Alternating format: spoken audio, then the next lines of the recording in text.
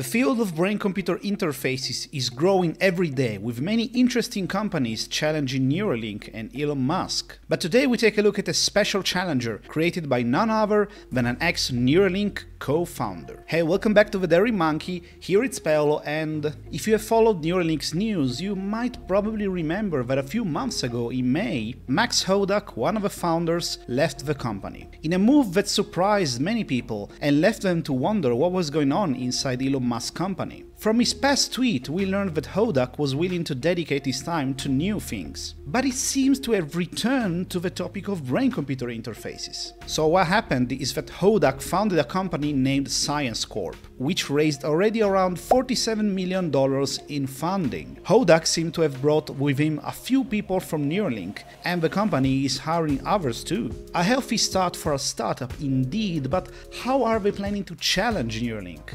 Now, honestly, we're still in the dark when it comes to this company, but what we can guess is that they're planning to use light. Technically speaking, Science Corp might rely on a technique named optogenetics. Optogenetics is interesting because it's a different approach to how to interface with the human brain. Neuralink's approach is that you stimulate and recode the brain via electric impulses. Basically, you implant electrodes physically in the brain, and these electrodes can recode or stimulate the brain. But with optogenetics, the basic principle is that we edit the neurons' genes so that the neurons can be light sensitive. And then the magic happens. By shining light onto the neurons, we can control them, we can actually sparkle some activity in the neurons. Sounds science fiction, but it really isn't. To explain it briefly, neurons communicate basically by exchanging ions with the surrounding fluid, and these ions pass through specific channels located on the neuron's membranes. With these modified genes, the opening and closing of these channels can be regulated with light, thus allowing us to control the neuron's activity, and in general controlling the brain.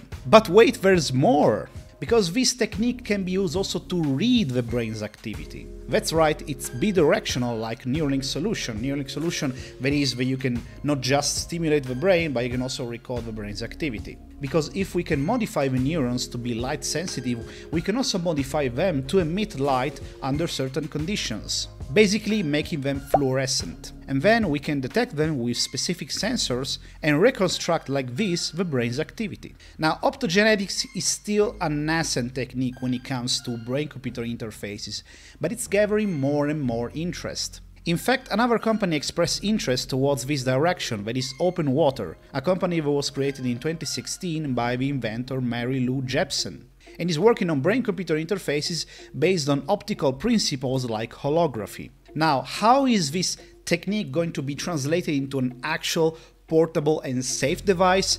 That is going to be a challenge for the future. And oddly, Max Hodak himself seemed suspicious in the past regarding optogenetics, expressing doubts on safety in a tweet from 2019, when he was still working for Neuralink. But sure, something is going on at Science Corp, given how they might already be looking into animal trials. Will Max Hodak surpass his previous company? We will see, but let me know your opinion in the comments, and if you're interested in knowing more about Neuralink's competitor, I invite you to subscribe to my channel. I thank you very much for watching, and I'll see you next time.